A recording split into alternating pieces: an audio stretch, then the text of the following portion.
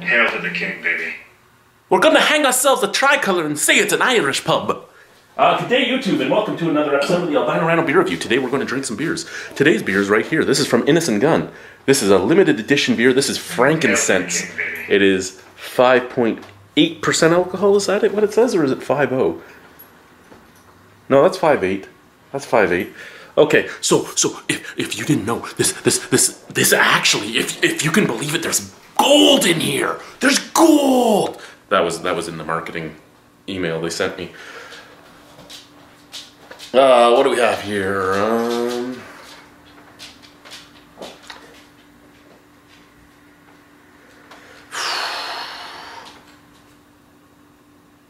Just looking to see if there's an actual ingredients list.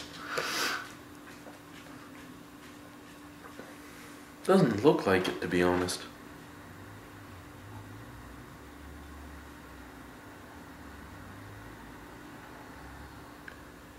Okay, we have gold, frankincense, and myrrh. And now there's one that I have to look up. I know most ingredients, no clue what the fuck myrrh is. I won't lie to you, no clue what the fuck myrrh is. I'm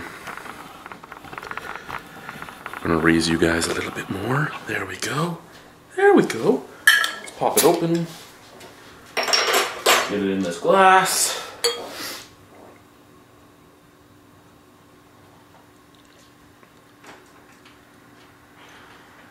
Now, we're not going to pour the whole thing in because we need some for our live stream that we're going to do.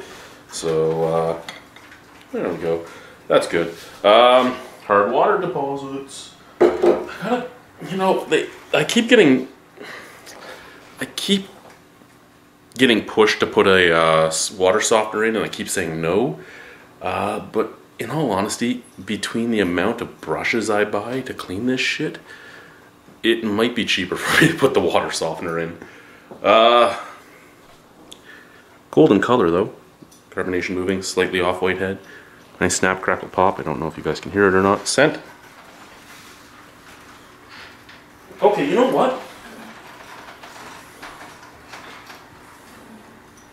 Out of the bottle, there's a slight sweet smell and a slight sulfuric, like Euro lager smell. Out of the glass kind of smells like almost like a macro beer, to be honest with you. It has that sulfuric scent. It has that almost watered down maltiness. Doesn't smell bad. It's not what I expect from an Innis and Gunn product. Let's try it. Cheers.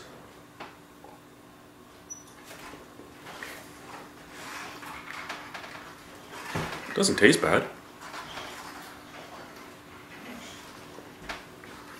Tastes basically like a beer. I mean, it's a beer. A little bit more bitter on the back end than I'm used to from a Innis and Gunn product. Very earthy, very resiny too. There's a little bit of that resininess there. Sweet on the forefront, very bitter on the back end, pungent bitter.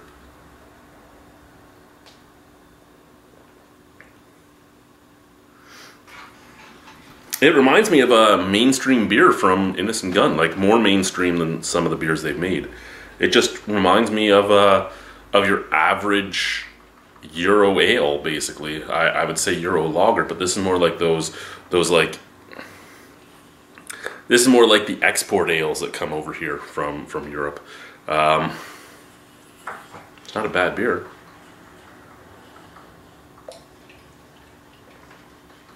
Out of 10? A 6? I don't mind this. I don't mind it at all. I just don't think I'd go out and buy it personally myself. I'd buy it to try it that first time, or maybe to share it with somebody that hasn't had it, but I wouldn't buy it to drink on the regular. Yeah, thank you for watching. Have a wonderful evening. Au revoir, à bientôt. See you soon. Bye-bye. Mwah.